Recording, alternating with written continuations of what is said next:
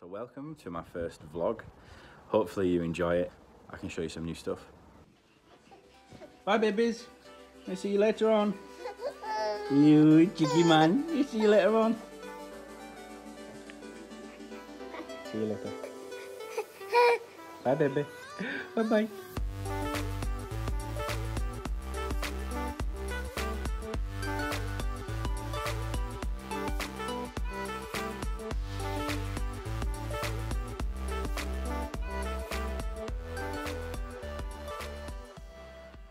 That is one of the big issues that I have had living in New Zealand.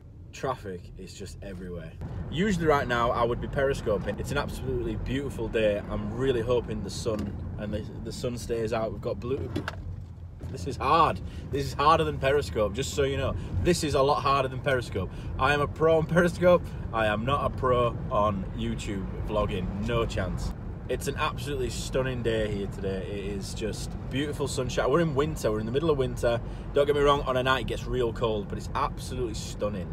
So where I'm going today is Mercer Bay. Mercer Bay is a little bit, it's like a hidden gem in Auckland. Not a lot of people used to know about it, but now they seem to know quite a lot about it. Adrian's a really good friend of mine. He's from California.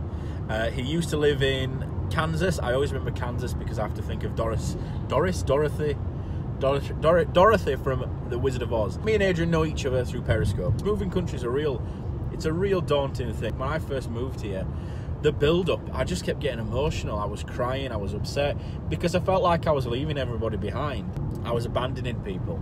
Then at the airport, and all my family's there, my nephew there, my dad, my sisters, my mum, my brother, it's really difficult. When he came to New Zealand, he said, "Look, John, I have to buy you a drink because you've really helped me get over here." And that was the beginning of an amazing friendship between me and Adrian. I am pretty good, and I am upset that my friend's leaving. He's moving back to America. It's not easy over here. I've been part of his journey. I have had the privilege of being able to be friends with this amazing guy and his family.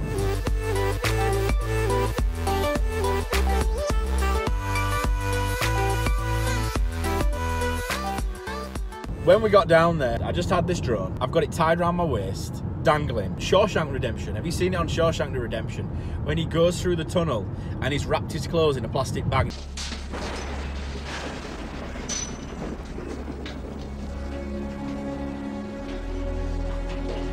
That's what it was like for me. In my head, I thought I was in Shawshank Redemption. We got down there, it's beautiful. Untouched sand, totally isolated, absolutely amazing. I went and got the drone, opened the box. I forgot my iPhone cable. Now the iPhone connects to the controller so I can see what I'm doing, but it's not a case of being able to see what I'm doing, it's also how I trigger the camera.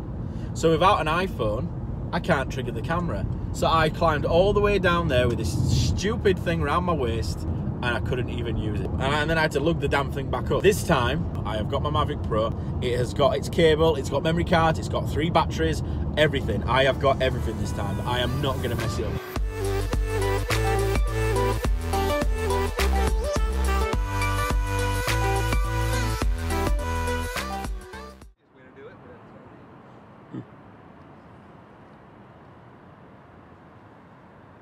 I'm bloody knackered. You just come from up there.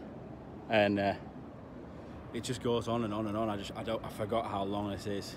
I've got some sandwiches. As I've long got my sandwiches.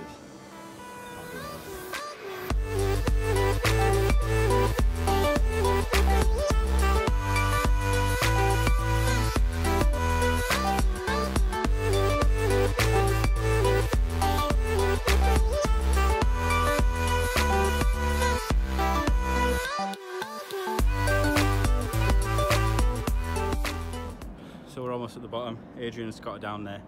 It's pretty hard work, but I'm not looking forward to going all the way back up there. Check my hands. Covered in mud, but we're almost there. There's the cave that we're going to go through when I get down there. The boys are down there.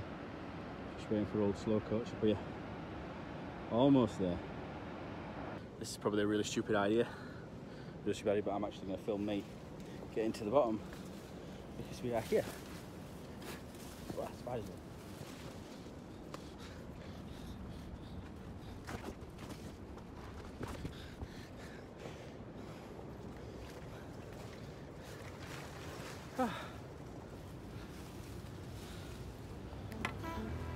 Te unahanga a Rangitoto, Mercer Bay.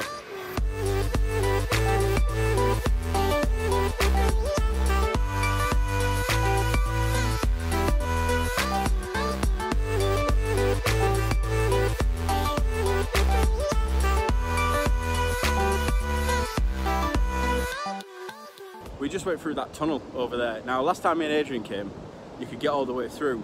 You couldn't see anything, but you could see a slight light at the end of the tunnel because there's actually a hole just up there in the rocks. We went through. You go through this water and the water dips down. As you keep going through, you eventually come to land and you're actually on the other side of these rocks over here. Now, they had the biggest starfish, the biggest mussels I've ever seen. And I'm not really into seafood, but Adrian is. He collected a load and that was his plan this time. We went through. These waves are coming on pretty fast. We just went through the tunnel then. As we went through, we hear this noise.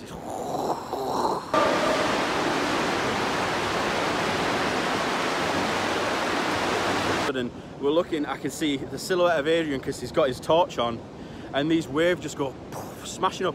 We're in this cave. The cave's like, it's like 2 meters wide. It gets thinner at the top to a point. Oh, nice. Cold. If you go numb, it'll be alright. Get used to it. I thought Adrian was going to get taken out. Checked everyone was okay and we got out of that tunnel because we could have got in some serious trouble there. So we're out of it, we're safe, it's totally fine. We're enjoying the sunset on this beach. It's beautiful.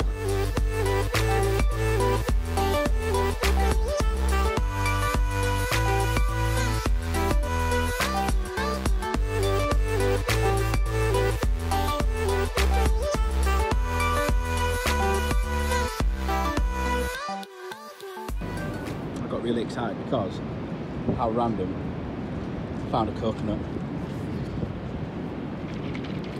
It's got water in it. It's a proper coconut. Look at that.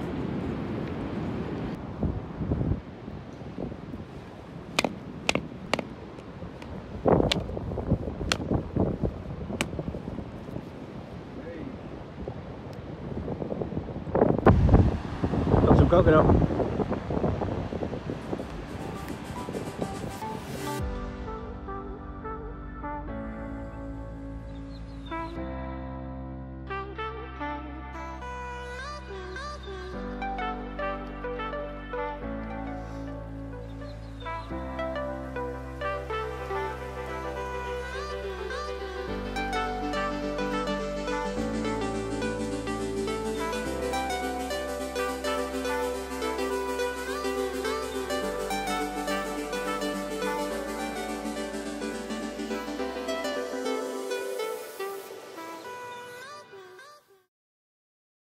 So I've just been flying the drone.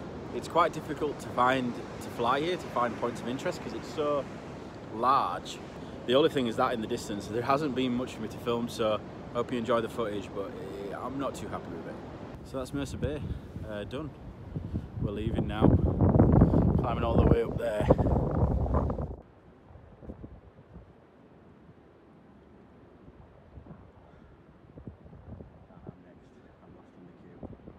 We're getting there. We're getting there.